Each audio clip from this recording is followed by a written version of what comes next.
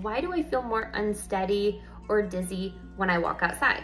Well, your three systems of balance, your vestibular or inner ear, your eyes, and your somatosensory system all make up your equilibrium and balance. So if you are walking or hiking outside on an unsteady surface, that is asking the body to use the vestibular system and the vision system more so. And if you have a vestibular disorder where that brain inner ear complex is dysfunctional, then you're going to feel more unsteady because you have two systems that aren't working well. Your somatosensory, because you're not on flat, solid ground.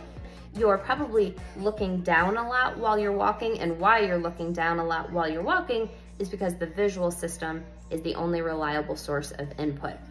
Now, if you decide to walk at night on an unsteady surface with a vestibular disorder, you're really gonna have a hard time. So make sure you have a person, an assisted device, or just get better